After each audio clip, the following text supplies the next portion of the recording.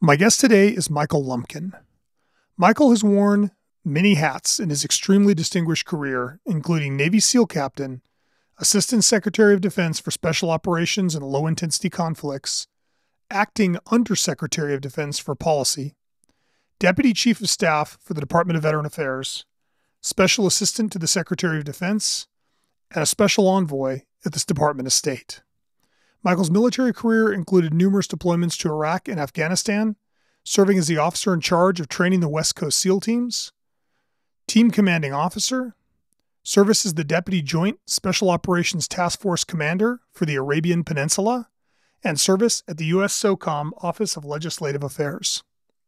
His civilian government career has included the implementation of the 2010 Omnibus Caregivers Act for VA, overseeing the Osama Bin Laden operation, reorganizing the DOD POW MIA effort, leading the DOD's response to Ebola in West Africa, negotiating and executing the recovery of Sgt Bowe Bergdahl, and direct appointment by the President of the United States to stand up the U.S. Department of State Global Engagement Center to counter ISIS marketing efforts.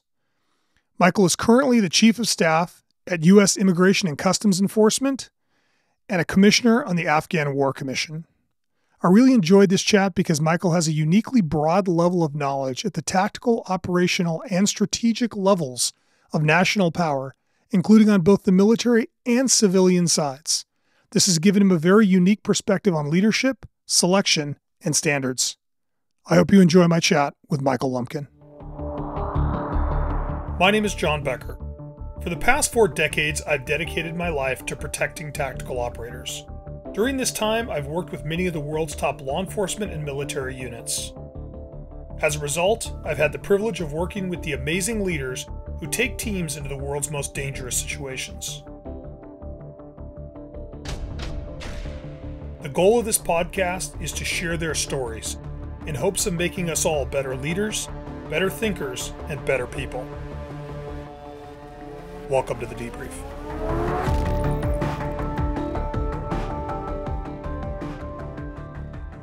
Michael, thanks for being here today. Thank you. So why don't we start? Let's go back to the beginning, talk about the origin story. Let's start with the Navy experience. When did you first join the Navy? I joined the Navy in 1986, right out of college. So graduated from University of California, San Diego, and went into the Navy. And where did you start in the Navy? Yeah, so I started off as a surface warfare officer. So initially, you join the Navy as an officer. You go to officer candidate school. And then I came out to San Diego for learning how to drive a ship. And of course, at the time in the 80s, the Navy's motto was join the Navy, see the world. So I grew up in San Diego. So I literally joined the Navy and saw the other side of San Diego County. That's the world. That's the world. That was my world in the Navy to start out with. Yeah. So how long did you do that before you decided to transition to the teams? Yeah, so back in that era, they were only taking about 16, 17 officers a year into the SEAL team. So it was very tough to get there, and the large majority of them came from the Naval Academy. So because I went through a conventional school and not a service academy, I was very, very competitive, and there were very few slots. So I spent a year as a surface warfare officer and then ultimately transitioned over to SEAL training. Once I qualified as a surface warfare officer. And so, okay, so you obviously go to BUDS. Yep. What BUDS class were you in? I was in 162. And where did you go? Was there anything about your BUDS experience that we should talk about? Anything? Yeah, I mean, BUDS is an interesting place, and a lot of people think it's kind of the end state of being a SEAL. It's a screening process. It's screening more than it is training. Is to screen candidates to see if they have the aptitude to actually be a Navy SEAL. So I started out with 106, I think was the number in class 162. By the time of that 106, by the time we graduated, I think there was 18 of the original class members that started. So it's pretty high attrition rate. And I think it's just you have to be both mentally and physically equipped and have, frankly, good DNA and stay healthy to make it through training. But I saw guys who were world-class triathletes not make it through, and I saw kids from, square states in the middle of the country who really never spent any time in the ocean that weigh 105 pounds make it through no problem. So, I mean, probably the first and foremost thing I learned was, don't judge a book by the cover. That people are capable of many things, and you got to get to know the person before you know what they're really capable of. Yeah, it's kind of a recurring theme I've heard from people that have gone through either whether it's Ranger selection, Green Beret selection, Delta selection, Buds, any of those units is, you look at the class the first day and you're like, oh no, that guy's going to make it, and that guy's not, and sometimes the guy that you're like, oh, that guy's going to make it, just falls apart. He does, and sometimes it's health, sometimes it's stamina, sometimes it's just mental drive, or it could be issues at home. It could be many reasons, but yeah, don't look at somebody and judge what you think they can and can't do. So where did you go when you get out, you qualify? Where do you go? Yeah, so once you finish the basic BUDS training at that time, I went to Army Jump School down at Fort Benning, and then went to SEAL Team 4, which focus was on Central and South America at the time. And that's where the real training started. So we did it was a training block that was basically SEAL qualification training, was the first real training to be a SEAL, and not so much screening. But you actually learned small unit tactics at a SEAL team. And then I deployed to Latin America and spent about 4 or 5 years in and out of Central and South America. And that's what years? So essentially, you think you're taking 89 to probably 94. Mm-hmm. So this is the Tom Clancy era of South America, clear and present danger, narco wars kind of time frame. Yeah, it truly was the Wild Wild West, and frankly, from a Navy SEAL perspective at the time, it was kind of the only show operationally that's going on scale. There was things going on, of course, in the Pacific and the Middle East, but not like it was in Latin America. It was the height of the drug wars, and U.S. drug policy was quite a bit different than what it is today. Yeah, that's literally that was Tom Clancy's Clear and Present Danger, right? That's right. You have U.S. soft forces deploying against the cartels in South America. Yes, so I spent time, assigned to DEA unit in Colombia. I've spent time in Peru, El Salvador, Panama, of course, and just throughout Latin America. And it was a great experience. I learned how to operate, as a SEAL unit, but also the benefits of working in an interagency kind of organization and construct to get the end states, because there are limits to military power and what the military can do, and sometimes, especially in dealing with like situations in Colombia and such, the benefits of that law enforcement and what they bring to the table and how to work together was a key thing that I learned during that period. Where do you go? So you're there 4 or 5 years. Where do you go from there? Yeah, so then I kind of bounced around through different SEAL teams, and then went to graduate school. The Navy decided that I needed more education. Truly where I understood that there's a difference between education and training. The Navy, they kind of lump them together frequently, but they are fundamentally different. I had Admiral Olson once said something to the effect of, if you have a 16-year-old daughter, do you want her to get sex education or sex training?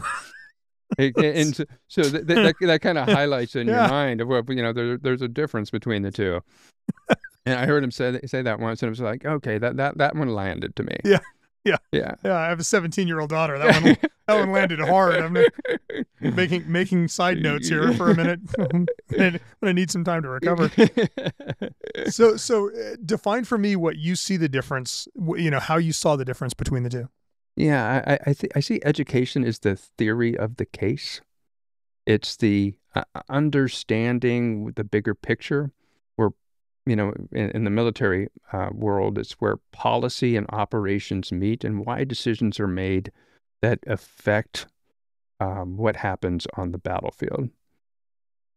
It's largely strategic and operational in nature.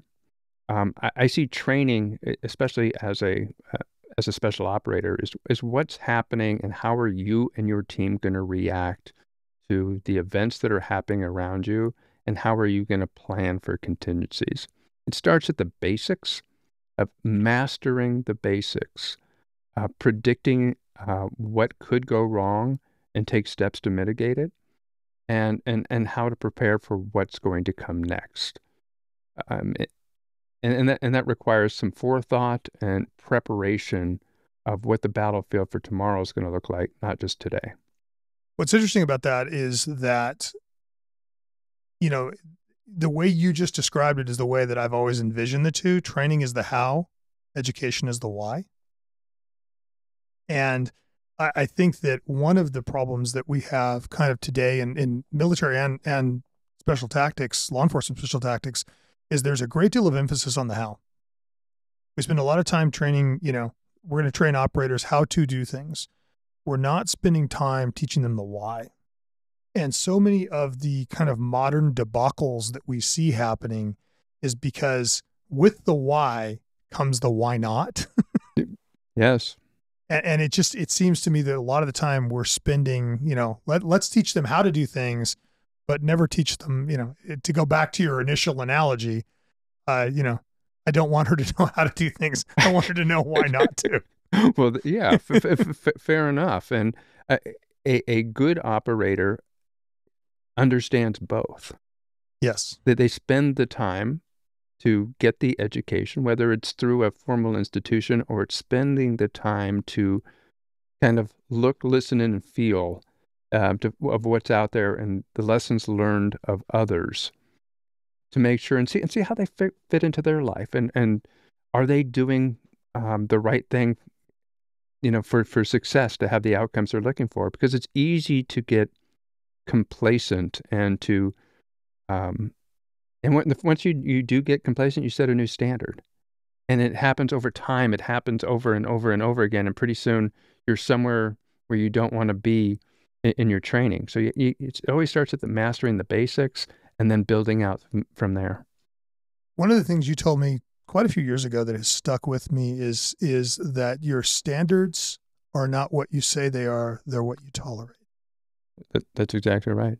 And that has stuck with me for years, because it is true. It's like you said, when you're teaching the how and you're not teaching the why gets lost, and it's very easy for the how to shrink. So your skill set, the breadth of your skill set shrinks because you no longer understand why you need the breadth of the skill set. Yeah, absolutely. So there was at one point during the height of the conflicts in Iraq and Afghanistan, is that some of the SEAL teams were basically not even doing diving anymore. And so they weren't prepared for a contingency should it have arrived. And that's one of the basic pieces of being a SEAL is combat swimmer operations. And you have to make sure that you do, it's hard, it's difficult to put 10 pounds of stuff into a 5-pound bag. But you got to spend the time to do it. And you have to do it and train and prepare for the worst possible circumstance. Prepare for the worst and hope for the best. It's not the other way around.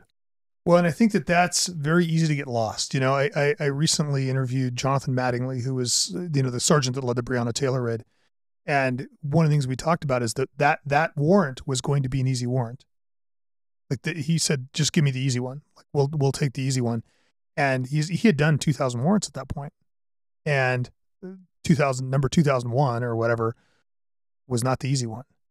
And so I think if you are not preparing for worst case scenario, when it does arrive, you are wholly unprepared for it.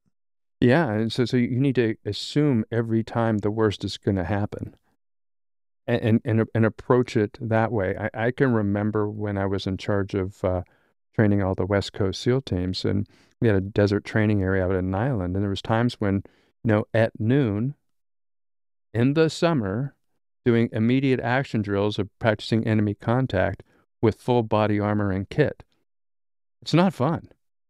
And it doesn't make you popular with your troops. It does not. It does not make you popular. But you do what you have to do, because at the end of the day, it's about bringing everybody home. Going back to the warrant, it's about bringing everybody back from that warrant, and making sure that everybody's safe and sound, and then it's executed flawlessly. That's what you should be striving for every time. Because the enemy, whether you're a SEAL going into combat or you're somebody serving warrant, the enemy gets a vote. They get a vote on what happens. So this is one of those times where ultimate control, is an illusion, and you have to, plan on others, in trying to influence the situation, frequently in a negative way. Yeah, yeah, that makes sense. So okay, so you do 5 years South America, float around team to team. They send you to Naval Postgraduate School in Monterey, California, which is obviously, when you grew up in San Diego, going to Monterey is a completely different world. That's it. Yeah. The beach is on a cliff as opposed to on the sand. Right. Yeah. Exactly. The surfing's not as good there. Yeah, but still. Yeah. But still. Yeah. And then so from there, I went and did time as the pet SEAL and the 3rd Fleet staff. So it was every fleet needs a pet SEAL. So I was the one there, helping train the battle groups and to the SEALs that were at the time riding the amphibious ready groups and the carrier battle groups. Took over a schoolhouse in Mississippi where I was training foreign nationals how to do maritime riverine operations. Then that puts us about to the year 2000, and I was tapped to run the training for all the West Coast SEAL teams when the SEAL community was reorganizing. At that point, you're a lieutenant commander? I was a lieutenant commander, yeah, at that point. And then from there, 9/11 happened. I can remember being at the training command at the time, and it was 5:30 something in the morning, and TV was on, and watching everything unfold and saying, the world's going to change, and it did. So at that point, how long had you been at BUD/S at that point? I was training the West Coast SEAL teams for probably, I'm guessing 9 months at the time, 8 months. So you have BUD/S and all of the other additional training stuff under you at that point. Yeah. So actually, BUD/S itself, the schoolhouse, was a separate entity. Okay. But I had all of the operational teams. Okay, got it. Yeah. Got it. So 9/11 happens, and so then it's just immediately, get everybody ready and try to get them out the door. So we did everything from try to bring desert patrol vehicles out of mothballs, to get them, because we didn't have ground mobility, because that's not the war we were training for Afghanistan. We were, and this is not just an indictment on naval special warfare. And I don't think it's a fair indictment. It's more of the military and the Department of Defense as a whole, is that we weren't prepared for that type of conflict. We didn't have the mobility. So we were cannibalizing vehicles. We were doing what we could to try to get the forces over there as fast as possible. And then we, large deployments there until 2003 when Iraq happened. And then kind of the focus was then split between Iraq and Afghanistan. At that point, I'd become the Group 1 operations officer, and Group 1 oversees all the West Coast SEAL teams. So, and I was the operations officer until I took command of one of the SEAL units down in Coronado. Okay. And so then you end up taking command, like getting a command. Which team did you get? I had the Special Boat Team 12. So I was in charge of all of the mobility for the West Coast SEAL teams. Got it. Mm-hmm. Where do you go from there? Well, I went to be in the Office of Legislative Affairs for U.S. Special Operations Command. So I was the SEAL that oversaw, basically represented USSOCOM on Capitol Hill, on the House and the Senate, with authorizers, appropriators, to make sure that they got the resources that were needed. So you were the one that was shaking Congress down for money for SOCOM? I was, yeah. And I got pretty good at it. I got pretty good at it. So, over that period of time from 2001 until 2000 and probably 7-ish, the SEAL community went from, and not the SEAL, Special Operations community went from about 33,000 people to in excess of 50,000. So you saw meteoric growth of the organization, and that wouldn't happen without Congress and appropriating monies and resources to make sure that could happen. So go back to the training. I mean, while you're running training, commanding training, there's also that's like rapid growth of SOCOM, right? That's where they want to start to dramatically increase the number of teams and increase the number of units. And how did that affect you? Yeah, very challenging, especially if we want to maintain the standards. When you grow something quickly, there's a real risk of dilution and capability. So frequently you're sacrificing capability with numbers. And so it's one of those things we had to monitor a lot. And I would say that there was significant change. I'm not saying there was a dilution in capability, but the culture changed. To keep the standards evolved. It's what happens with massive rapid growth. You see the same thing in industry as you do in the military. When product lines, you can't scale them, and they scale them too fast. Frequently, you outrun your supply chain. A myriad of different things can happen that affects overall quality. And so this is one of those things that USSOCOM and the SEAL teams in particular have had to wrestle with, of maintaining the culture that they had of operational excellence and making sure that they could have the force strength, and as far as numbers, that they needed to be successful. How much were they trying to grow the teams at that point? Like what, give me the kind of order of magnitude. Yeah. So just off the top of my head, so they created 2 new SEAL teams in that period of time. So, I mean, these are 2, one on the East Coast, one on the West Coast. That unto itself, I mean, we had 3 West Coast SEAL teams and we went to 4. So if you're looking at just a basic, simple math, that's, 25% more SEALs in a matter of, where it takes years to make a SEAL. You do that rapidly, there are consequences. So how did you, because I mean, obviously if you're tasked with training, to some degree you end up being the guardian of the standard, right? Like, how do you manage that tension? Yeah, it's a great question. And I think the first step is that, clearly there was a large team of people that were trainers.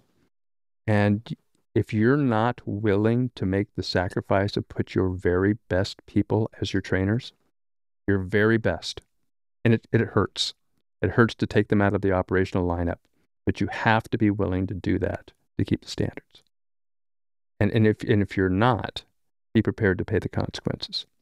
That in and of itself is an interesting point, because so often in both law enforcement and military, the guy that ends up going to training is the guy that's not a pointy into the spear, right? Like you don't take the best and the brightest. You take the guys that, aren't the best and the brightest, because you want the best and the brightest on the front lines. Yeah, but the whole key is you want to make many best and bright people, right? And you have to do that through a process. You have to have a kind of a codified process on how you do that. And you have to have the right people who have the training, who understand the difference between training and understand the education piece, and who can fuse the two together to, impart capability and wisdom to those people that they're training. It's tough. It's and the Navy has a culture, and it was largely started by Hyman Rickover when he started the submarine forces, that people do what's inspected, not expected. So the key is, as a leader, you have to make sure that you are the keeper of the standards.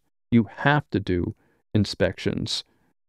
Gear inspections is one thing, but there's also the inspect the tactics.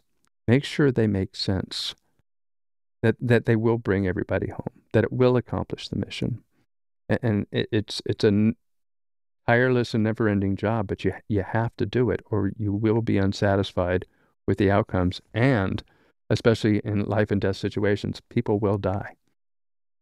It's a really valid point. I recently read a book that's very critical of DevGru specifically, the teams, called Code Over Country. And, I think there's probably, like any book, he has a perspective, and it isn't necessarily a pro DevGru perspective.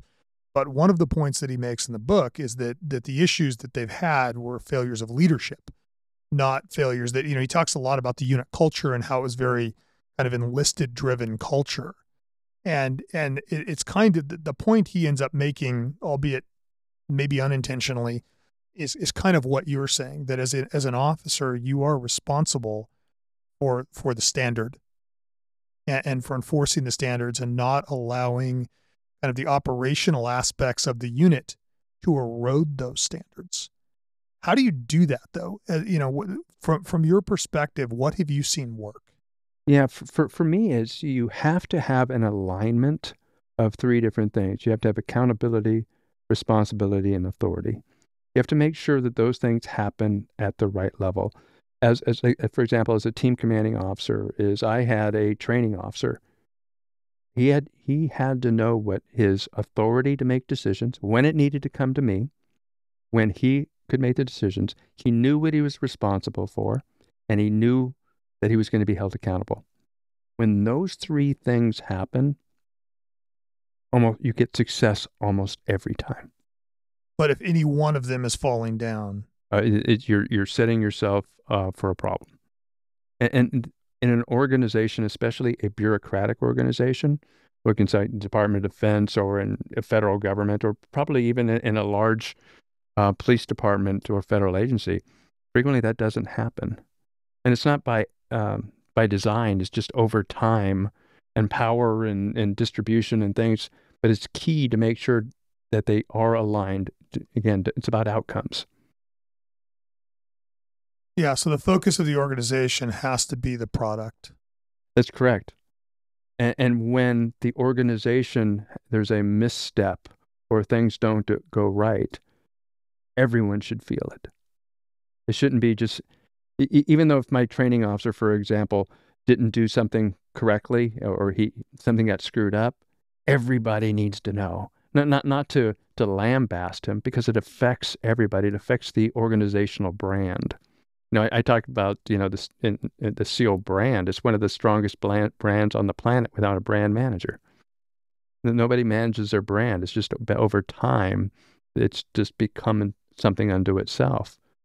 And I think, especially when there's so many different pockets of operational capability and as many people as there are, you try to channel it and herd it with, an ethos and a creed and all the things that they've created. But at the end of the day, it's about people. Once that's been done, it's holding people accountable based on what they're and along the lines with their responsibility, and make sure they have the authority to make the decisions.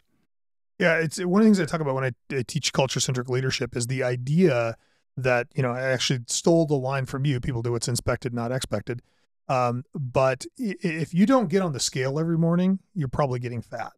Yeah. Right. If you are not, I always say the culture of your organization is like a reputation. Everybody has one. And if you're not paying attention to it, it's probably not a good one. Well, and the other piece of that that's important to factor in is that people, I think it's human nature. They train to their strengths, not to their weaknesses. For sure. In a sense, I can go to the gym and see the guys hovering around the bench press have got, we'll call them chicken legs and massive chests, because that's all they do is bench press. Yeah. So great if that's the look they're going for. Yeah. but people train to their strengths, and you truly have to be objective.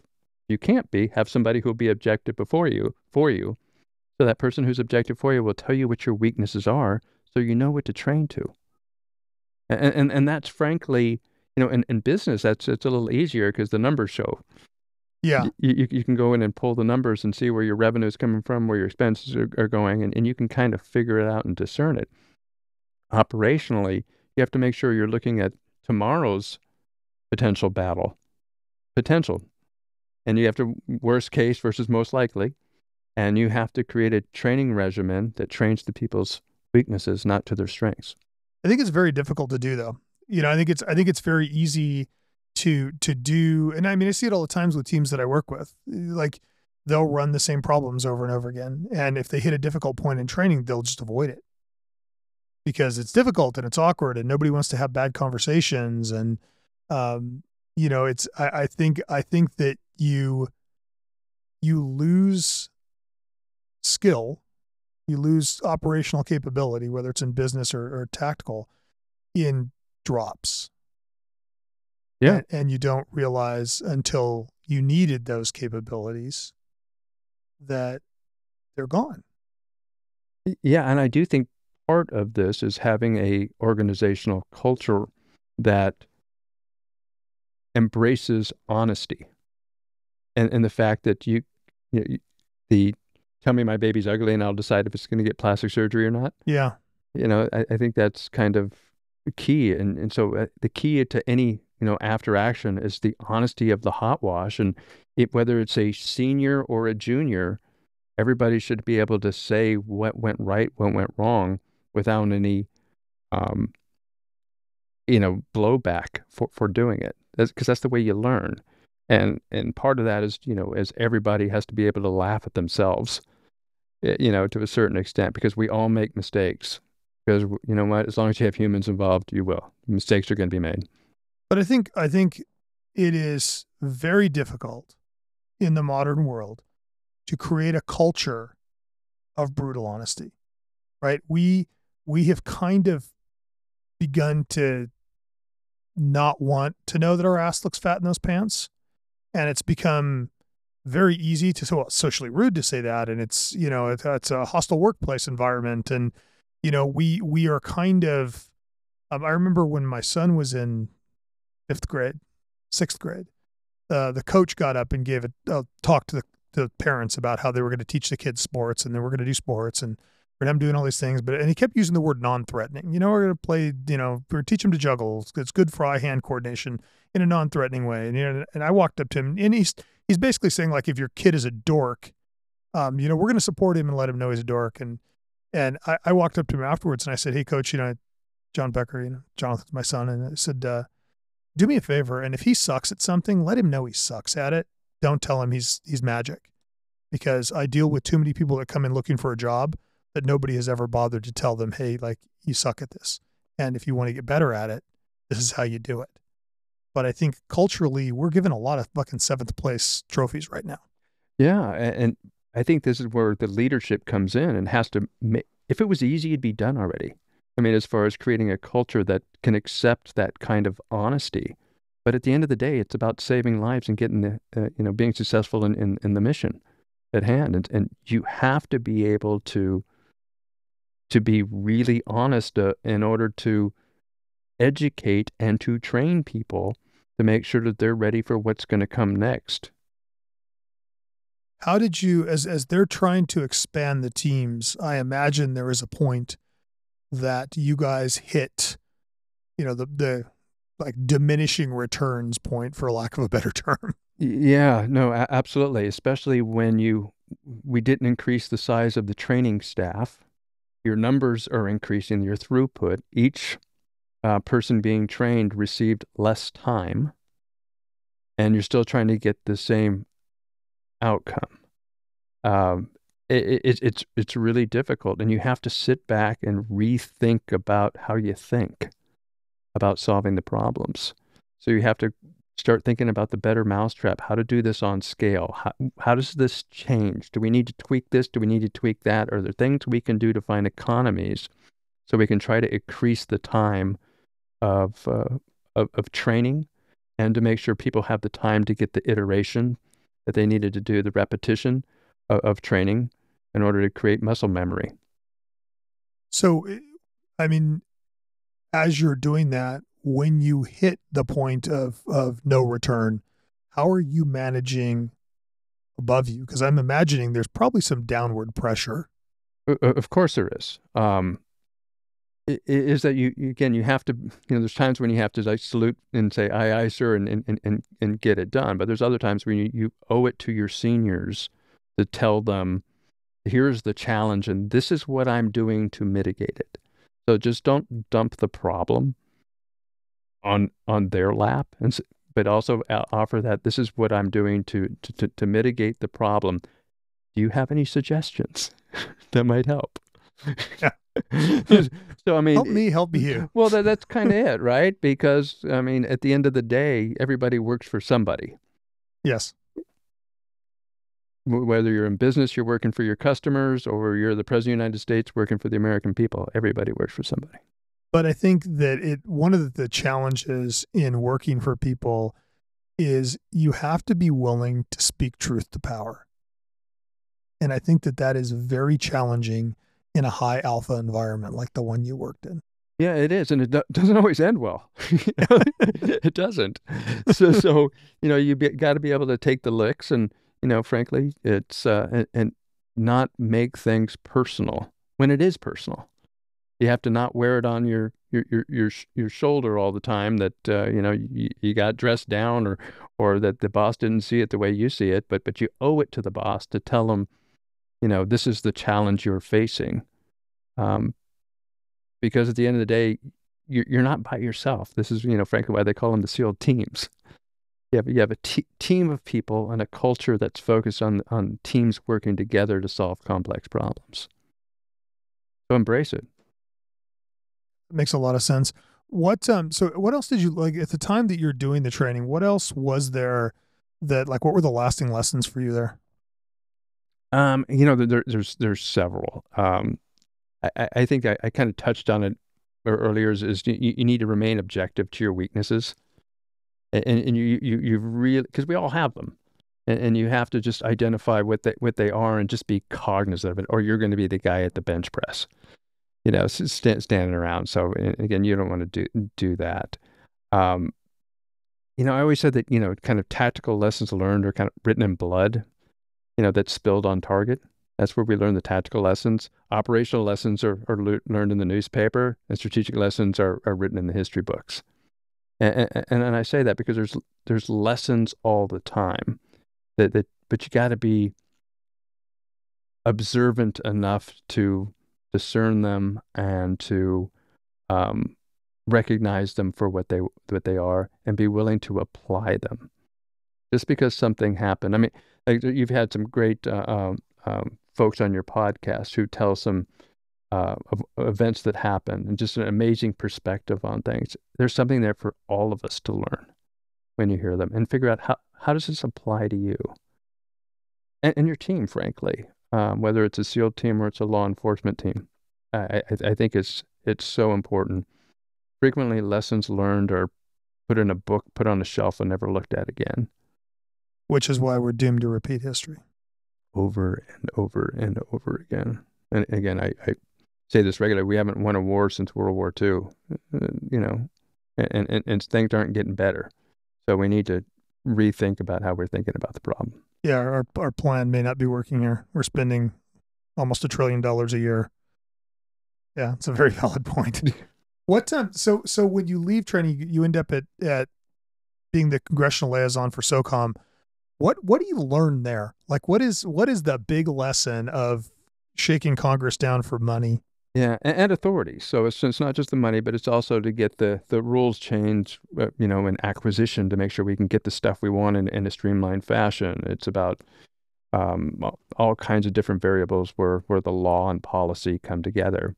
I think what I learned is from that, kind of that perch, was where tactics, what's happening in the field as an operator, and policy and legislation mix, and what it looks like and how each one feeds each other. I also learned that it's how much more valuable it is to, at least for me, it was to go from being an operator to kind of a policy legislator view, and instead of the other way around.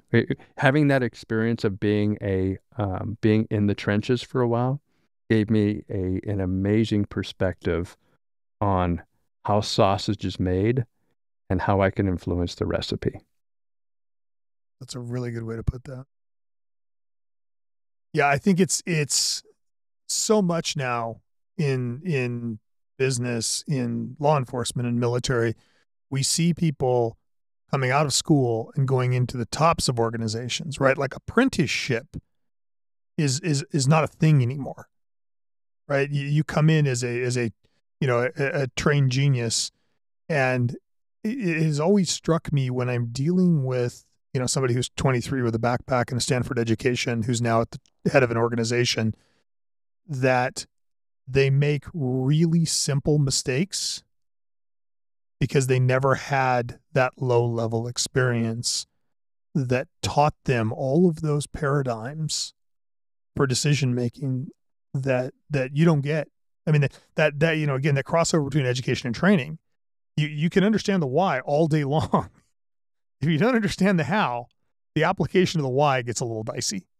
Yeah, and it's also the understanding and anticipating what the second and third order, fourth, fifth order consequences for every decision are. And they're real. And frequently, policies and decisions are made where the second and third order consequence was way worse than the original thing they were trying to fix. You mean like us trying to fix terrorism in Iraq by removing Saddam Hussein? Yeah, like that one. Just as a theoretical? Yeah, that would be a good destabilizing a country to get to get even? Yeah, and do away with the Ba'ath Party, the glue that held the society together. Yeah. Oh, that one? Okay, yeah, that one. Yeah. Okay, yeah.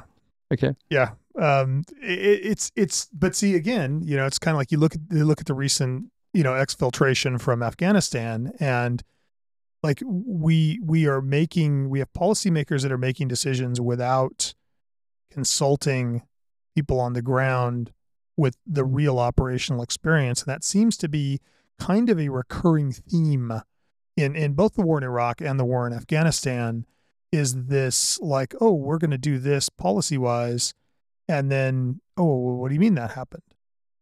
And it's like, it just feels like there's kind of a disconnect vertically in a lot of our organizations where we are, and you see even with law enforcement and in the way that we're policing. You look at the city councils are like, oh, we're going to cut the law enforcement budget. We're going to cut the number of cops. Like, what do you mean crime went up? Like, what'd you think was going to happen? Right. Exactly. But they didn't. How do we, from your perspective, because you've been, we haven't quite finished going through your career yet, but you've been on both sides of this, right? Like you've been on the policy side and you've been on the tactical side. How do we improve that? What is your perspective on that?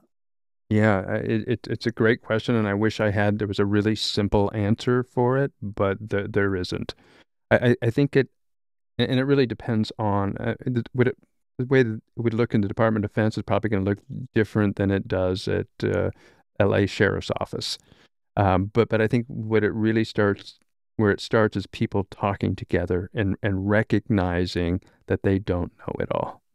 That policy folks need to understand, whether it's a city council, they got to sit down and recognize what they don't know. And this part of this is I do think there's opportunity for, whether it's a city council or it's a senior policymaker, actually being educated and trained.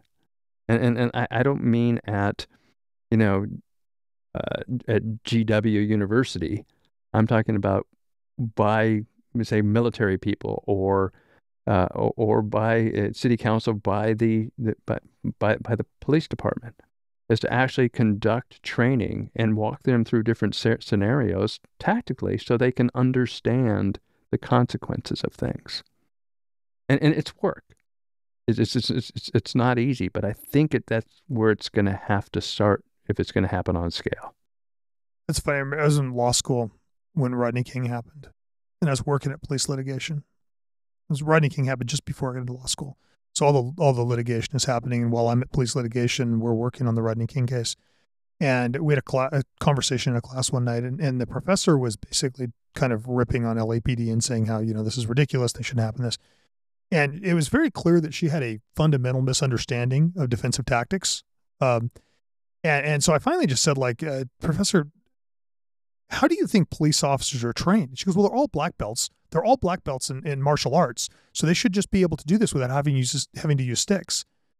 And she kind of looked over and saw the absolute look of horror on my face, I think. And she's like, well, I don't understand. Why do you have that look on your face? I said, because almost none of them are. And they get almost no defensive tactics training. Like, you don't even understand what's going on, do you?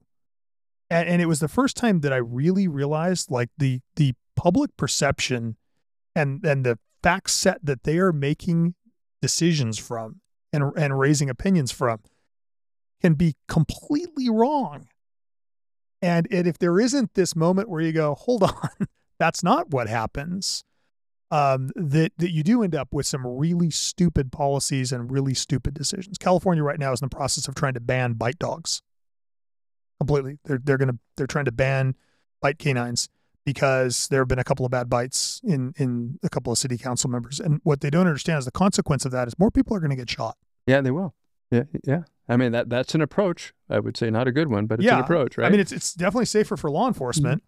If we just shoot them, then that's a simpler problem. But it's not going to solve the societal aim that we're trying to solve. No, and generally, I think we've reached the point in society there aren't a lot of really simple answers to complex problems. Yeah. So you have to be willing to do your homework and figure out and work your way through the complexity of the solution to the complex problem.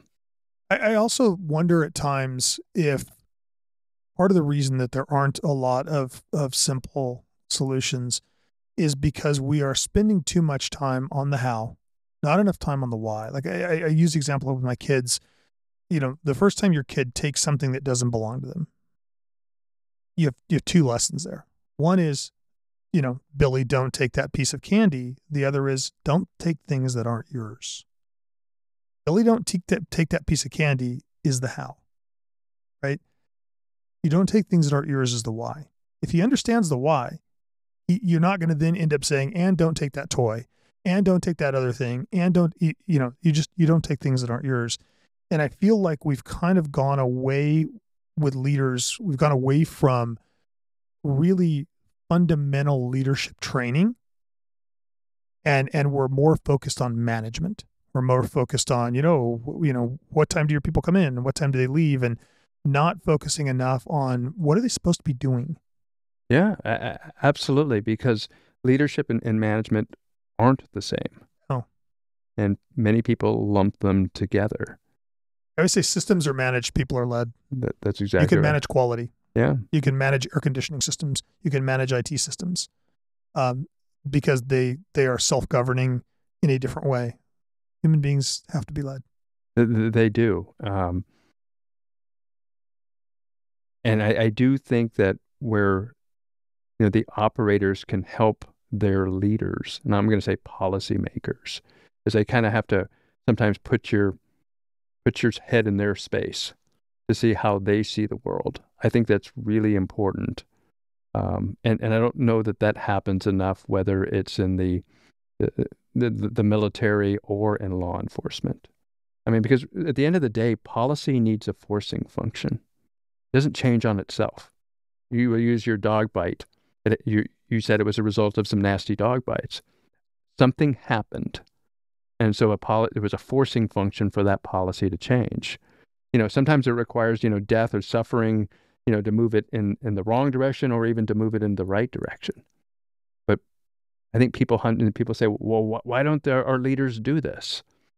And say, because something bad enough hasn't happened to force the policy to change. And it's an unfortunate reality. But it is, in the world where everybody's dying from task and information toxicity, the only things that get detention are the most important things that are sitting on somebody's desk. And again, that's usually the forcing function that drives, the change. Yeah, and I think it's very easy for the urgent in that case to crowd out the important too. Yeah. It's like the thing that's on fire becomes the thing that you're paying attention to. You're paying attention to the teams are constantly on the ground in Iraq, engaged in desert warfare and local urban warfare, not diving. Right, exactly. So, why take them out and make them dive? Yeah, and again, so it's that balance of worst case versus most likely, right? Yeah, that's a good way to put it. Yeah. So and the other things I think that are important is that people have to recognize and really understand and objectively understand what their organizational culture is. Because culture will trump strategy. You'll eat it for lunch every day. You can have the best strategy in the world, but you don't have the culture, organization culture, whether it's the ability to be candid with each other, it's to train to weaknesses, not strengths. It's not to truth to power. If you or, frankly, senior leaders, inspecting work, that's being done, expecting the tactics and looking at it, then the best strategy isn't going to make any difference. It's not going to work. I remember when I first started Aardvark, inspection was a culture, was a heavy culture in law enforcement, and it was a regular thing. That has changed over the course of my career, to the point that I was recently with a team that were doing force-on-force stuff, SIMS stuff, and was horrified because everybody cleared their own guns. There was no secondary inspection. And I remember the team leader saying, you guys are all grown men. Make sure you have an empty gun. And it just struck me as like, secondary inspection exists for a reason. It does. And it isn't because I don't think you don't care. It's because sometimes you make a mistake. That human thing again. Yeah. Yeah. Humans make mistakes. It just takes a second to be thinking of something else and miss a step. Yeah. And the thing that you and I have talked about in the past is you're taking people where they are, right? And sometimes they are at the height of their powers and the peak of their game, and they are sharp and completely focused on their job. And sometimes, they're in the middle of a divorce and drinking too much, and their dog just got run over by a car, and you've got 25% of their capability manifest. And so that's where an inspection catches it. It does, because we all have stuff going on in our own personal lives. And some days frankly, it affects us more than others. Yeah, a friend was a pilot, and we were talking about checklists. And I'm like, why do you guys use checklists? Like, if you've been flying a long time, like, why do you need a checklist? And he said, you need a checklist because if you make a mistake, people die.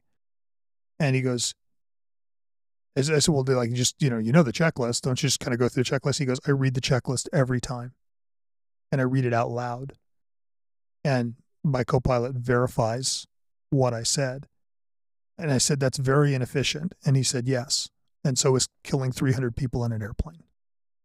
And he said, your culture has to be focused on preventing any type of mistake. And the only way that happens is to be inefficient, to create intentional obstructions, because, the path of least resistance is downhill and off a cliff. Right. So one of the things I used to do is I used to look at, what can go poorly. And then I would take my mind, okay, we're at investigation, and work backwards. What could I have done to have mitigated, whether it's combat swimmer training operation, is how do I prevent a boat from coming from out of nowhere and running over one of my dive teams? How do you make sure if somebody's jumping out of a plane that their parachute opens? What can I do to prevent a malfunction? So in the training phase, you go through all of that stuff, and you build it in, and it just bleeds over, and it becomes second nature when a real world operation is in progress. Because you just have to, and you got to spend the time to do it. I mean, even on my own personal boat, I have checklists. I have checklists when I leave at the end of the day because I don't want my boat sinking. Yeah. To make sure I don't forget the one step that keeps it afloat that night. It's funny. I was working on a military contract years ago, and we had a subcontractor that was making a explosive device for us. And we had a DCMA inspector that, had to come out and do safety inspections on the subcontractor. And he called me before the meeting and said, hey, I know this is your subcontractor. I have some very strong concerns. I've been to this facility, and, I'm very troubled by these things. And, he's like, I wonder if you can meet me and we can have a conversation. And so I said, sure. And I flew into, it was a place you had to drive to. And so I flew and met him and rode in with him. And, I said, I just, these guys have done this a really long time. They're really good at this, blah, blah, blah. I don't understand where, because at this point this is my subcontractor. I'm going to defend them. And so we're having this conversation as we're driving. It's a 4-hour drive. And so we have a long time to talk. Nice guy. Just, I think he's overly cautious and kind of annoying. And, I'm like, I don't understand your concerns, blah, blah, blah. And so he kind of expressed some of his concern. He goes, do me a favor. He says, my bag is behind my seat. He goes, there's a notebook in the bag. We pull it out. And I said, sure. And I pull it out. And he goes, just look through it. Just flip through the pictures that are in that notebook, and the pictures are literally smoking hole after smoking hole. Right, these are all ammunition factories that have blown up, and explosive factories that have blown up, and there were 35 people killed in that accident. There are 20 people killed in that accident. I said, okay. I said, well, why are you having me do this? And he goes, those people were all much better at their jobs than your subcontractor is. So we're going to do a really thorough inspection. After that, and it changed my culture about safety, though. Because just the words, those people were all much better at their jobs than your subcontractor is. And there's this moment of like, oh yeah, no, and these were, some of those were like big defense contractors who, do this, like really do this for a living. Right. And it changed my attitude towards inspection in a way that it's never gone back. And I think you make a really valid point. But I think professionals understand why you need inspection. I think it is one of those discerning differences between a real professional and somebody who does the job. Yeah, that's a really good point. So, okay, so let's go back in time. So now you're getting towards the end of your military career, right? You're congressional liaison to SOCOM. What makes you decide it's time to retire?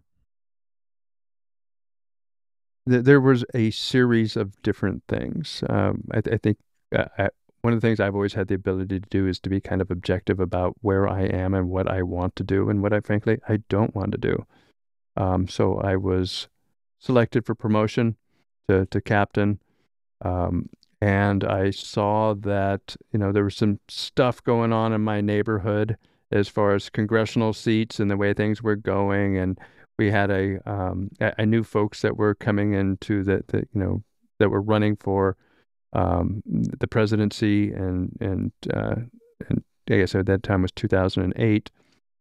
And it just made sense that I didn't want to spend the rest of my career making PowerPoint slides in a cubicle in the Pentagon.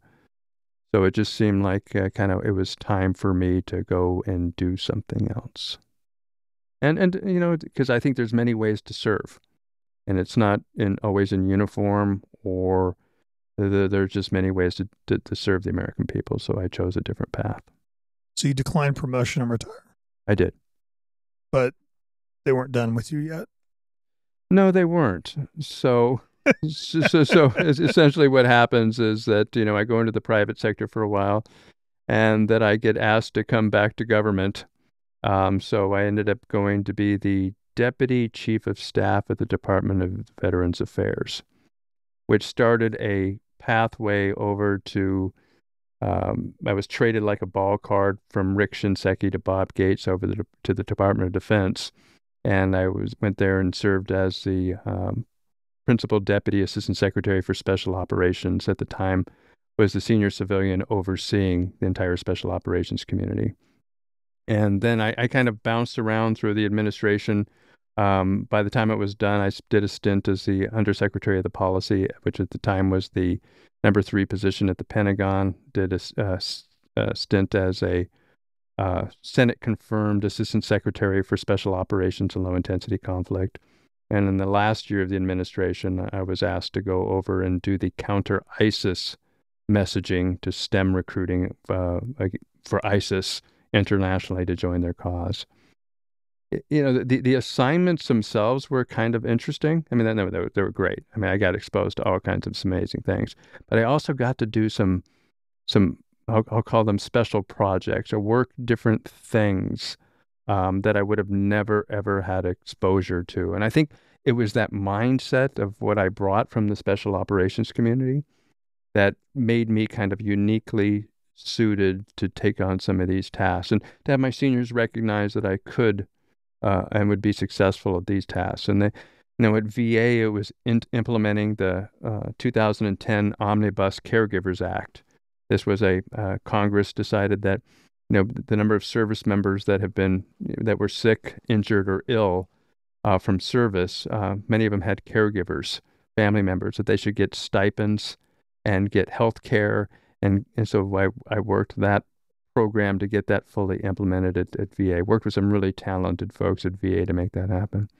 Over at DOD, in addition to doing my counterterrorism special operations oversight, I also was asked to reorganize the POW MIA effort in the Department of Defense. This is bringing home our missing in action, and looking for, continue to look for POWs from prior conflicts all the way back to World War II. I was tasked with negotiating and executing the recovery of Sgt Bowe Bergdahl from Taliban custody. He'd been in custody for 5 years, almost 5 years by the time that I was given the mission, and we got him home in a matter of months by being able to channel the resources. And then the other project of size and magnitude that I was able to lead was running the DOD's task force to eradicate Ebola from West Africa. I remember that. Well, let's go back first to when you get to ASD SOLIC, with what at the time I think I called the most fortuitous timing in history. I think you started on a Monday, and Osama Bin Laden was killed like the following Friday or something. Yeah, it was. I think I started on the 22nd of April, and you're talking 1 May, so it was literally a week. Yeah, I remember calling you and saying, you are either the most ruthlessly efficient person on planet Earth or the luckiest guy I know. I wish it was the former, but let's be honest, it was the latter. Yeah, here's your new business card. Here's your parking spot. By the way, we know where Bin Laden is. Are you cool if we go get him? What was that? I mean, what was that like walking into that? Because that's obviously, you have to realize at the time that is going to be probably the most historic event you'll ever participate in.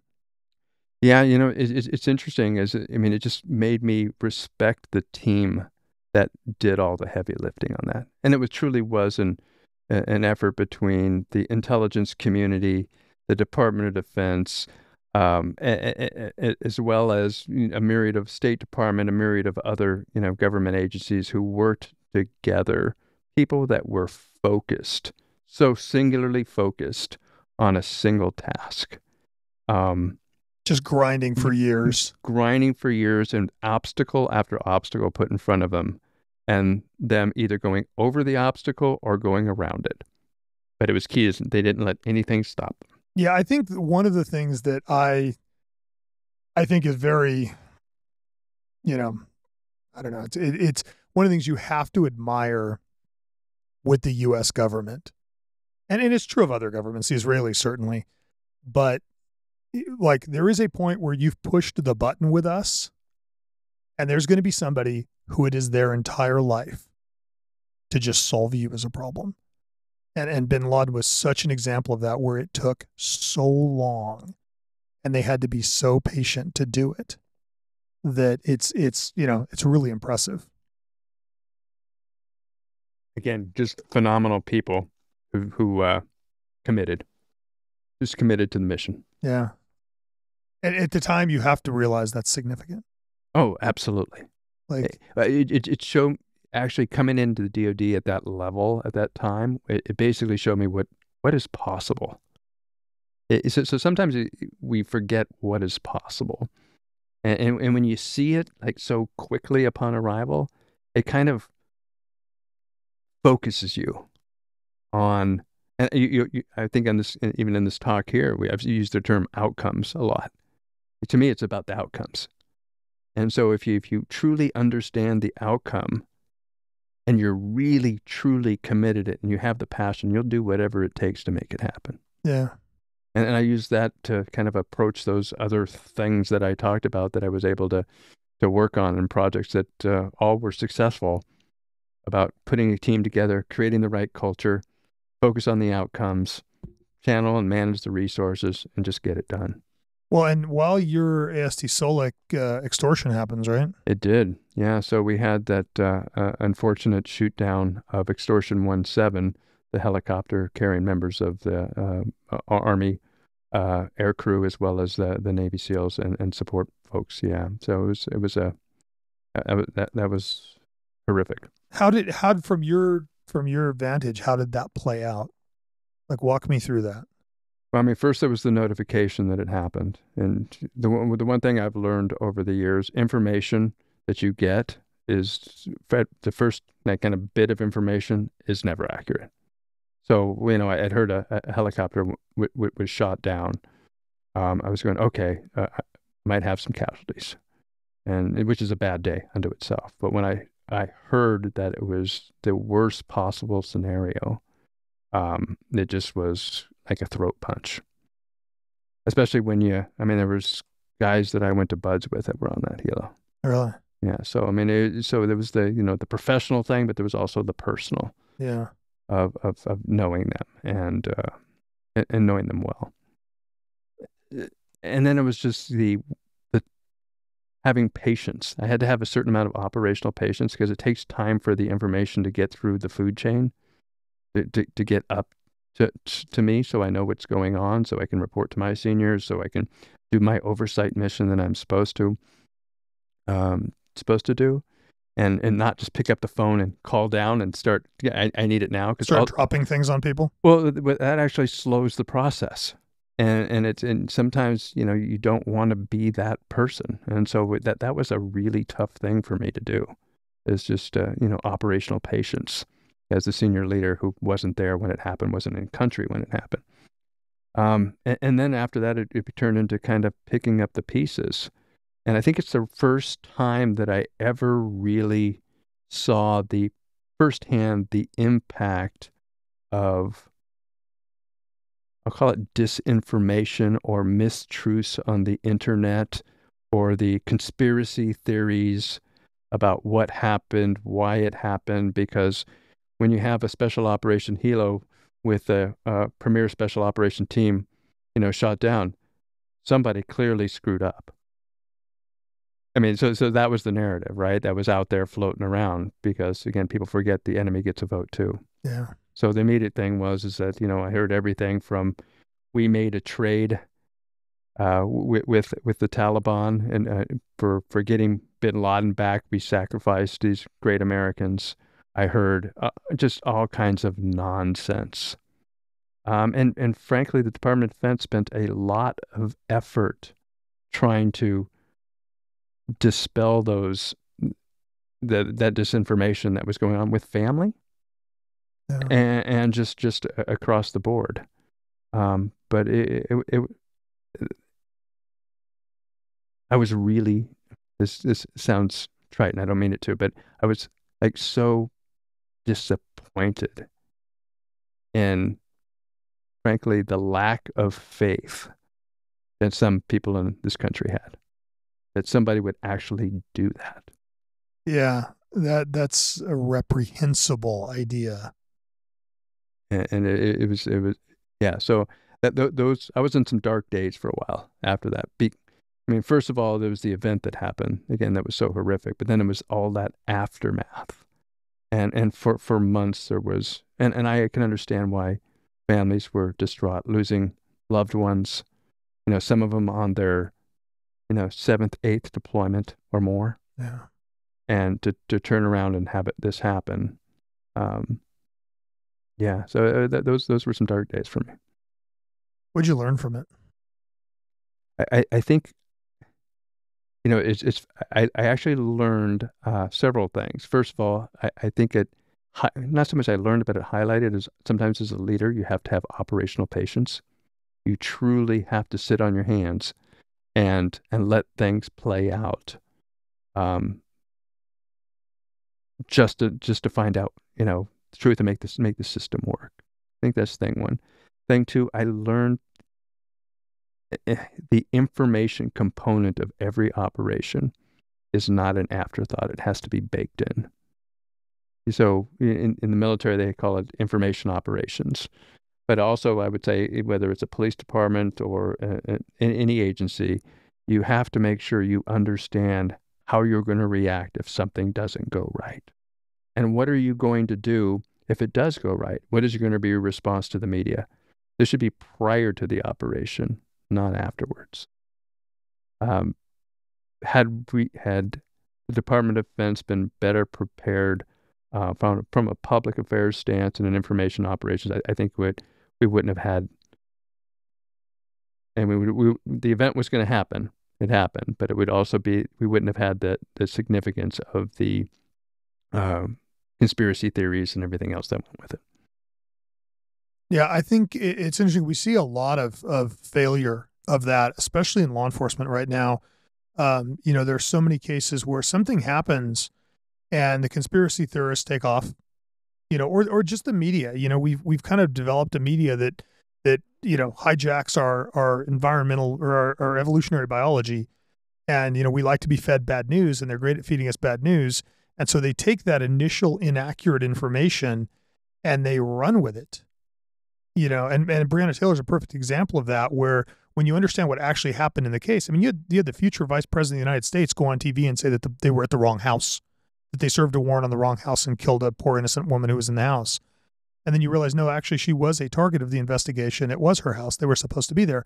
But here's the vice president of the United States, LeBron James, Beyonce, Alicia Keys, all with giant loud microphones and the news media saying that they hit the wrong house.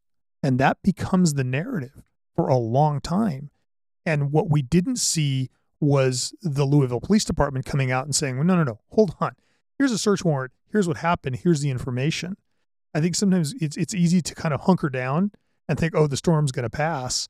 And I don't know that it always is going to. And sometimes you have to be ready to respond aggressively with media. Well, and if you don't control the narrative, somebody else will. Yeah. Or at least you're leaving it open for them to control the narrative. And once you surrender it, it is so hard to get back. It is so hard. And this kind of led me, ultimately over to the State Department to do the counter ISIS messaging, where, for there, my takeaway is that how vulnerable people are to what's on the internet and how they listen to things that, frequently the more outlandish, the more they lap it up. And I think it goes back to that human nature thing you were talking about, to try to believe the unbelievable, or the thing that's, the negative of why somebody else is, working against their best interest. So let's talk about the State Department job, because it was, you stood it up, right? It was kind of, you were tasked with standing that thing up. Yeah. I mean, there's something existed previously, but it was deemed, not by me, but by others, to be ineffective. So they created this new entity called the Global Engagement Center, which was designed to engage globally, those people that were potential recruits for ISIS and other, extremist organizations. And by engage, you mean counter messaging. On the one hand, you could say marketing. On the other hand, you could say propaganda. Yeah, you can. It depends on, your perspective, right? Yeah, terrorist freedom fighter. Exactly. Yeah. So I mean, and the way, government largely does things, they do things on scale. They think about, let's do some, in information operations, let's drop flyers, from an airplane, or let's put something on TV, or so you end up with this big message trying to hit a bunch of people in a generic kind of way, hoping it lands on those one or two or three people that are potential recruits. Historically, that's the way it's happened. With social media, what it is today, like I can buy audiences, which means I can go and figure out who all 18 to 35-year-old military-age males in Morocco subscribe to AK-47 blogs and have looked at X number of videos of Abu Bakr, so Baghdadi. I mean, you can buy that audience, and you know what? I can influence what they see on their social media feeds. I can buy ads and send them to them. I can literally micro-target what people look at on their computer, what they see. And I tell you what, if you have Alexa at home or something else, let's make it just that much easier, right? So, yeah, no, if you have Alexa at home, turn her off. so I mean, if people understood how much they give away about who they are as a person based on their internet searches, and their Facebook or any other thing, and how vulnerable they make themselves, not just to, I mean, to foreign adversaries, but also to just to bad people.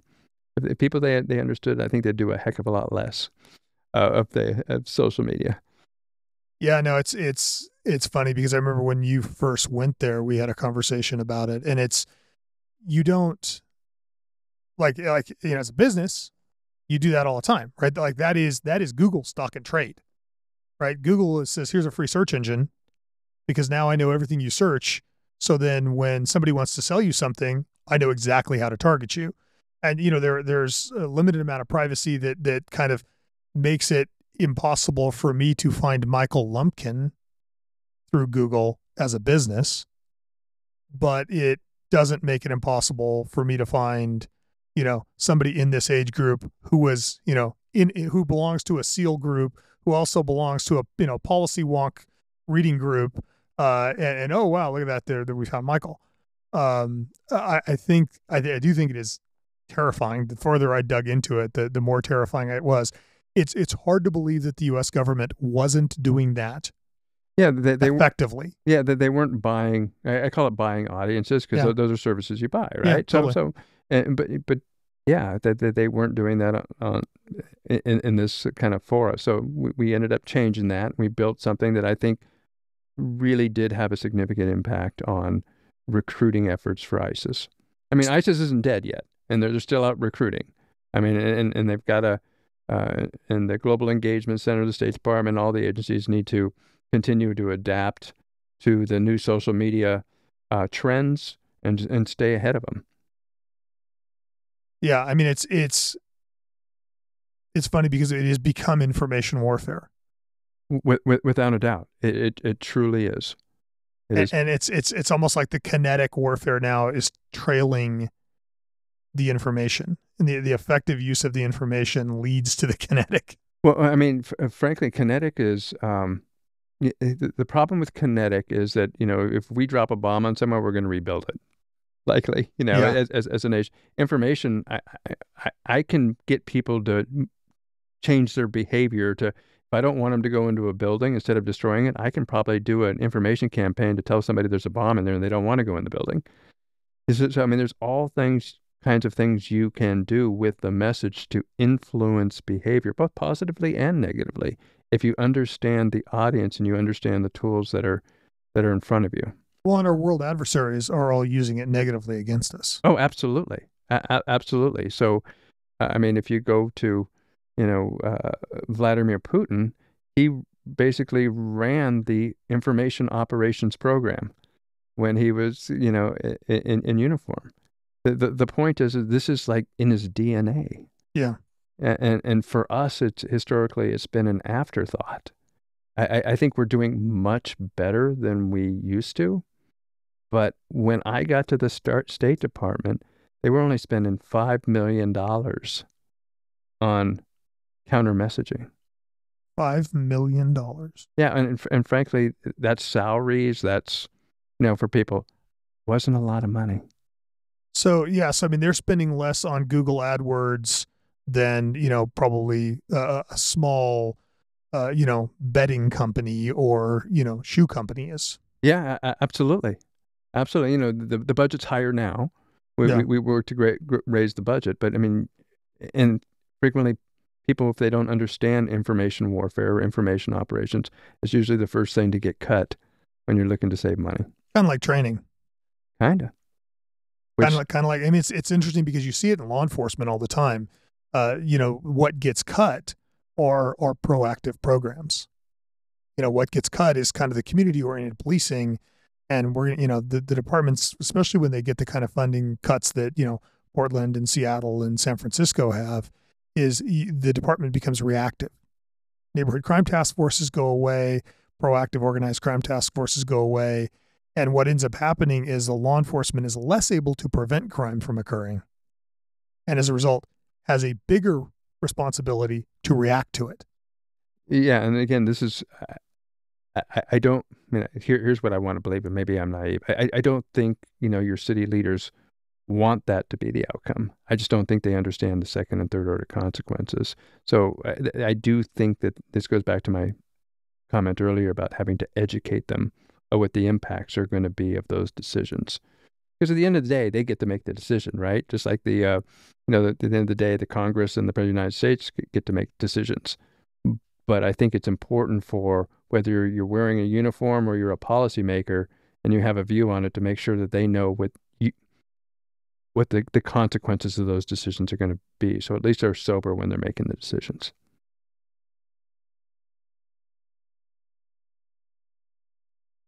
So, Michael, I'd like to go back and just pick up a couple things that we touched on, but I want to just probe a little deeper. At the point that you are ASD SOLIC, I guess we should probably explain what that is, because we're kind of assuming it, and I don't know that the entire audience understands it. So let's start there. Tell me what ASD SOLIC is. ASD SOLIC is the Assistant Secretary of Defense, hence the ASD, for Special Operations Low Intensity Conflict. It basically oversees U.S. Special Operations Command and policy, as well as special mission areas like counterterrorism, counter-narcotics, all kind of all the cats and dogs that don't fall anywhere cleanly, stability operations. I called it always kind of the kitchen junk drawer of policy stuff within the Pentagon.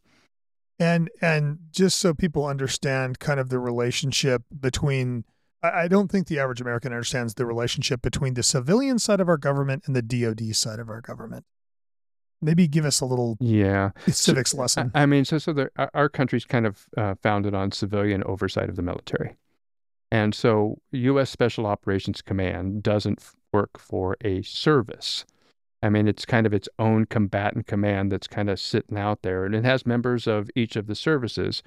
Operationally, it kind of reports up to the Secretary of Defense, but from an administrative point of view, today, not originally envisioned this way, but today, U.S. Special Operations Command is under the administrative oversight of ASD SOLIC.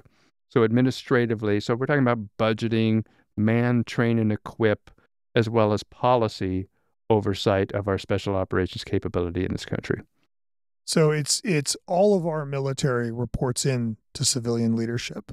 It does. Yeah. And kind of what's so unique to our democracy. I mean, our founding fathers their foresight is just amazing, but it keeps, it's part of the, checks and balances system. So we don't have a military that kind of runs amok.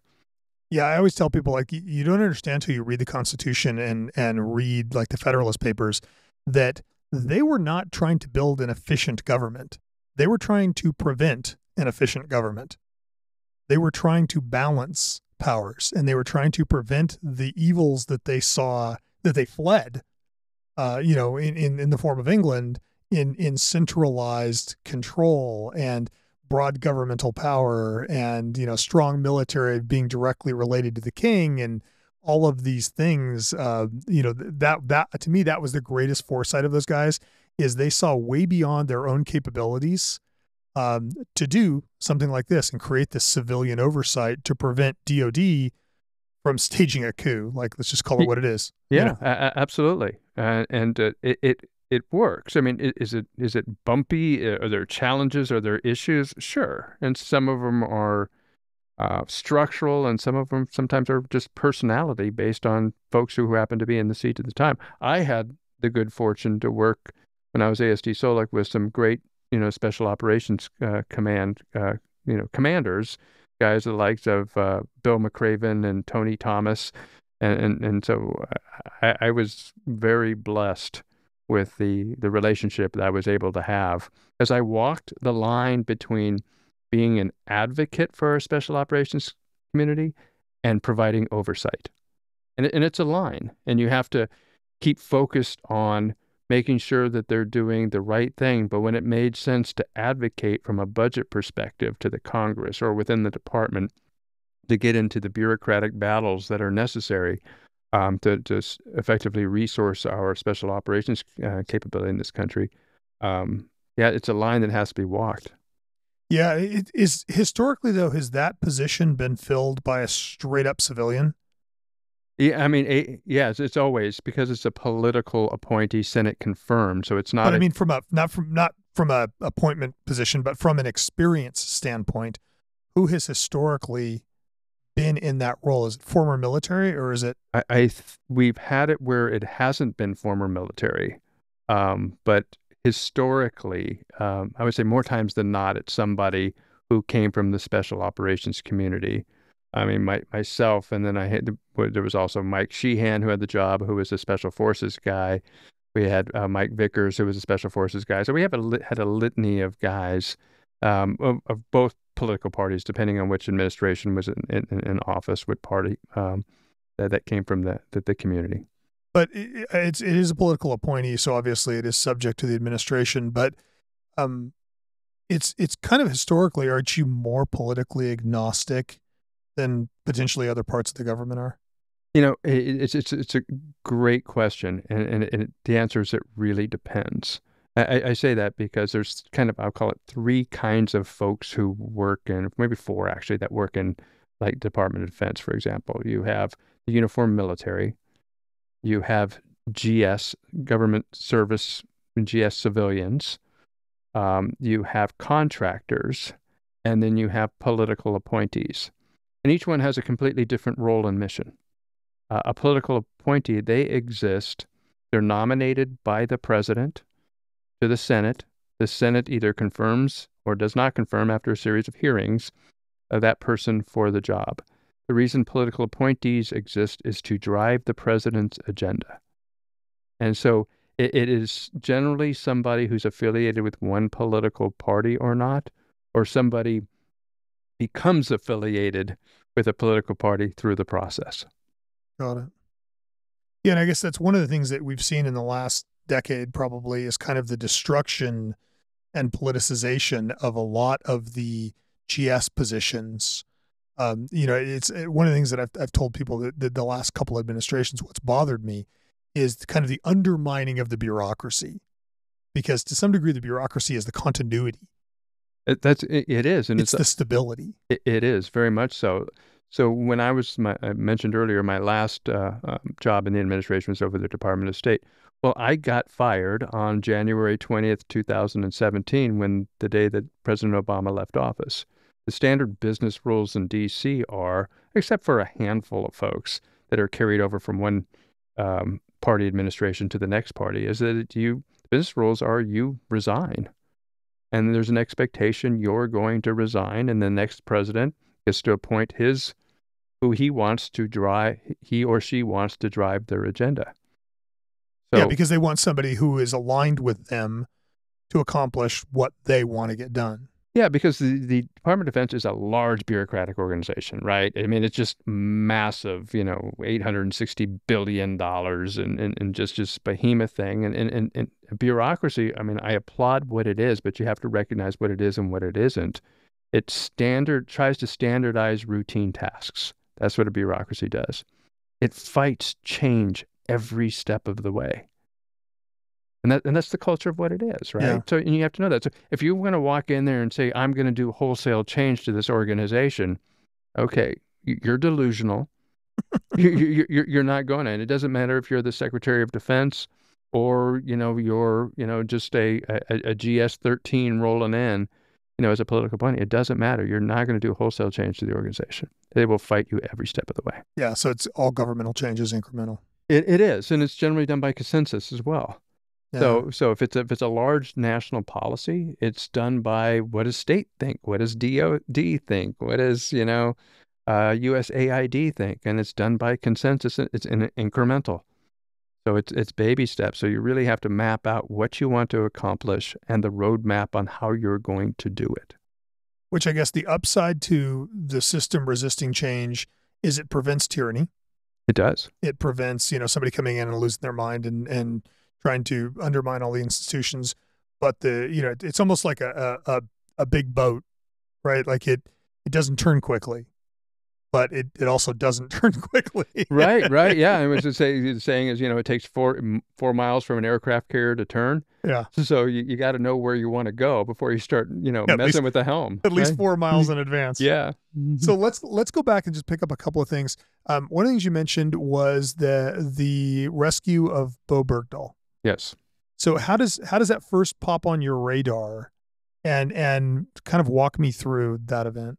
Yeah. So I had been recently confirmed as the Assistant Secretary of Defense, and at the same time, my boss announced he was leaving the department. So there was going to be a gap. So I was elevated to not only my day job as ASD SOLIC, but I was also sitting in the desk of Undersecretary of Defense for Policy. So, which it mentioned earlier, I think at the time was the number 3 position at the Pentagon. And so I was put in charge of overseeing all of policy within the department. So I was kind of dual-hatted at the time. And I think it was in December of 2013, a video was released of Sgt Bergdahl that showed him in he wasn't in a good state. He'd been in captivity for somewhere in the neighborhood of almost 5 years at that point. And so there was real concern. The decision was made to go. We need to up the ante in our effort to get him home sooner, just based on his physical state. So I was tasked by then Secretary of Defense Chuck Hagel to kind of oversee, from the department's perspective. I understand there was going to be many players, but from the department's perspective on how to get him home. So there was a quick mission analysis on how to do it. We knew it was going to. Discussions had happened on how to do it previously, so we dusted them off. We looked at new alternatives, and it came down to listen, this is going to have to be a prisoner exchange. This is the way it's going to have to go. And so then it just got into the negotiating via, a third party, because we weren't going to talk and negotiate directly with the Taliban. So negotiating in order to, with an intermediary nation, in order to get him home. So, and we finally settled. And so, and to be clear, there's a lot of people who we'll call it mixed views on whether we should spend any effort getting him home. I was always of the opinion that, listen, we have a Uniform Code of Military Justice, a legal system. If he is guilty of some legal infraction, let the system work when he gets home. Yeah, because just to set the stage, he was he walked away from his post and was kidnapped. That's correct. So he was kidnapped by the Taliban after abandoning his post. So he left his base and was apprehended and held. So then in my mind, it was just like, you do what you have to do to get somebody home. No one's left behind. That's kind of the mantra of the military, and I believe it to my core. So this is one of those things. After a mission analysis, you put the team together and you start figuring it out how it's going to work. I had a great deputy, and we worked it, and in order to ultimately ended up exchanging 5 folks detainees out of Guantanamo Bay for Sgt Bergdahl to get him home. Frankly, I would have emptied the entire place, entire Gitmo, to get him home if that's what it took, because in my mind, one American soldier is worth that. Oh, and let's just keep in mind also, to date, we still haven't charged anybody at Guantanamo Bay. Yeah. So, and that's probably a different story for a different time. But the reality is, that nothing, there was no cases pending as far as somebody about to be prosecuted for something. So they were just kind of sitting there languishing. In my mind, I also looked at it as that this is why we have Hellfire missiles in the U.S. inventory. If they return to the battlefield, we'll deal with that. We have other ways to solve that problem. We do. Yeah. We do. So it was a great effort on teamwork at the interagency level between the State Department, U.S. Southern Command, the Joint Chiefs of Staff, the folks in Afghanistan. It was just a phenomenal team effort where everybody came together. But it was a strategic objective with operational staging with real tactical outcomes that fed every step of the way. So in my mind, it's exactly how military operations should go. Interesting. What about Ebola? I know, you at one point you got tasked with when Ebola was outbreaking in Africa with the U.S. response to that. Talk to me about that. Yeah, it was kind of interesting. I was tasked by Secretary Hagel again, because let's face it, no good deed goes unpunished. Yep. So I got another one is to help eradicate the Ebola epidemic and outbreak in West Africa, in particular Liberia. And it started off with a phone call from the CDC director. This is where I really learned about how to kind of focus the mission and work at the interagency. Was that he called me and he says, "Hey, yeah, I understand you're the guy at the Department of Defense. What can you do to support us?" And it's like, I don't know. I can send tanks. What do you want me to bomb? Yeah. What kind of yeah? I can send an aircraft carrier. What do you want? And he goes, "Well, what can you do?" And it's like, well, we don't really work that way. Well, what's the mission you want us to do? And it really helped educate the interagency, as well as the department, on doing real mission analysis and focusing, the department on what it can do. We ended up landing at the place where we did those things that were uniquely military.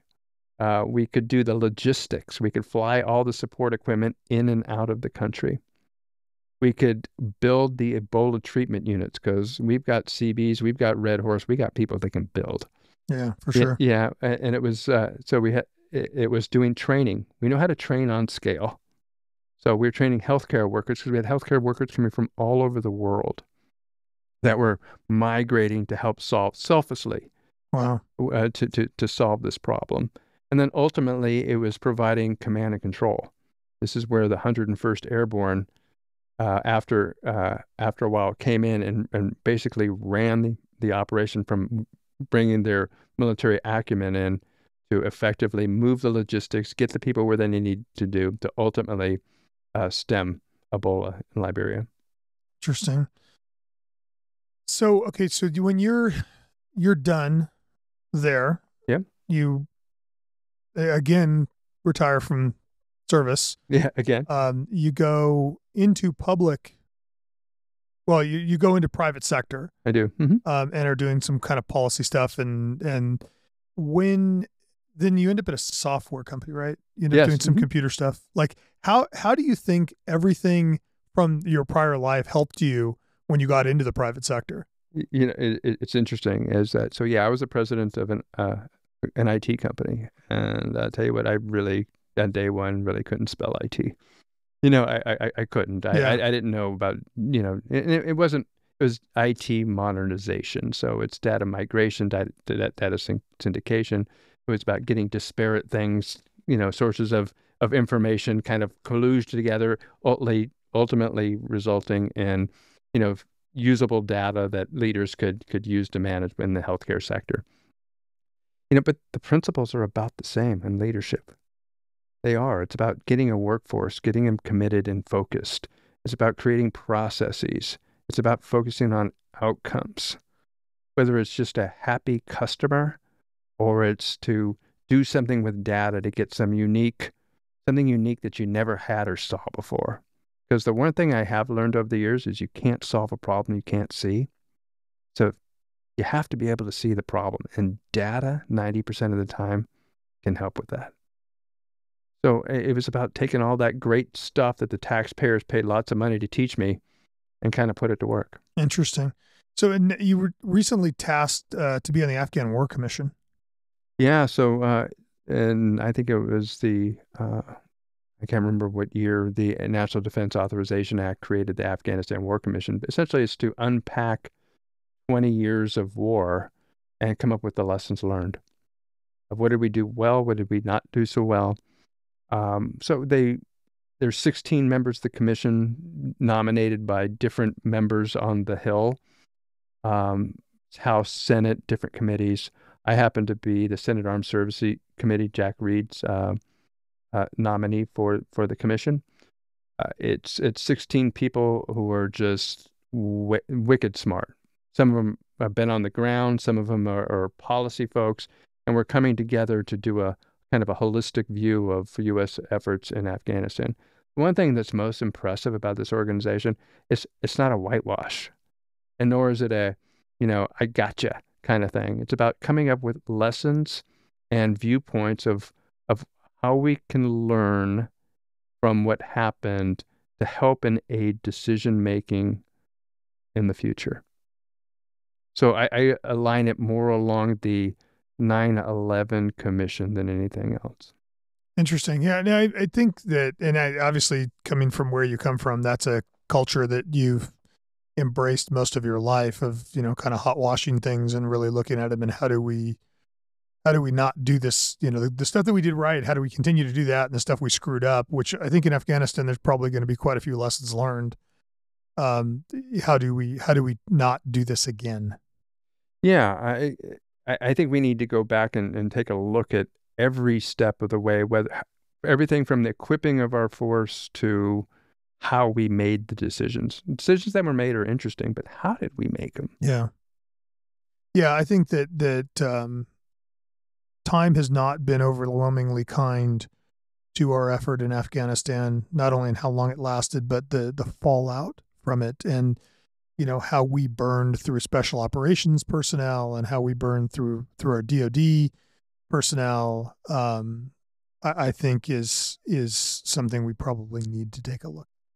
I agree. So I'm just excited and proud to be, first of all, nominated for the effort, but also to be a participant. Yeah, that's fantastic. You're a perfect guy for the job. Why don't we finish with kind of some rapid fire questions? Okay, let them rip. Let's see. What do you think your most important habit is? Every night when I shower, I think about my day of what I would have done differently and done better. Sometimes it's a 30-minute shower. But I'm pretty hypercritical of myself, but I kind of take my entire day and reevaluate it and just kind of grade myself. I think that helps shape the next day. What was the most profound moment or memory of your career? I can remember when I was a junior officer. I was the assistant officer in charge of a SEAL platoon, and we had a training accident that had profound impact on two members of the team. And it was, what affected me was seeing the team coming together to treat life-threatening wounds and seeing training really pay off. Interesting. Which probably then, at that point you're a junior officer, so everything you do from then on is inflected by that moment. And at the end of the day, it was about the basics. Yeah. It always is. Yeah, generally. It's the expression. In the end, it's all about, driving and putting, and everything else is kind of noise. What do you think the most important characteristic of an effective leader is? Humility. Why? Because some outside ineffective leaders put their ego too close to their position. They think they are that position. They are not. They just happen to be the incumbent, and they are the keeper of the standards. I can't touch that any better than you just said it. What keeps you awake at night?